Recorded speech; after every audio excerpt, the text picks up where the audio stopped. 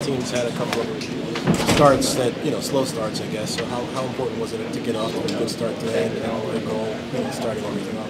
Yeah, like I said, it's always good to come out strong.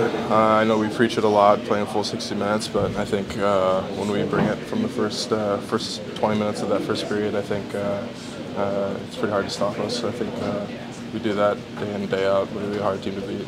You guys are, it's your third game in 3.5 days, I guess. I mean, was it hard to get started fast?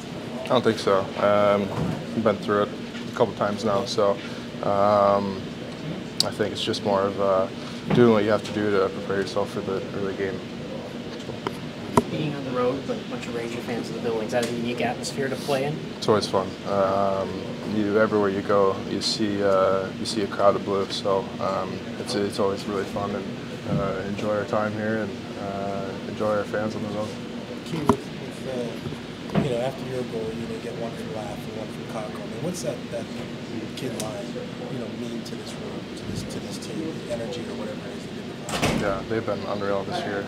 This back half, they've been really good. Just how they possess the puck and really work teams down in that O-zone. You have Capo making guys exhausted with how many cutbacks he does, and Phil and Laugh doing that exact same thing. They're hard line to play against, and they show why they're all having the years they're having.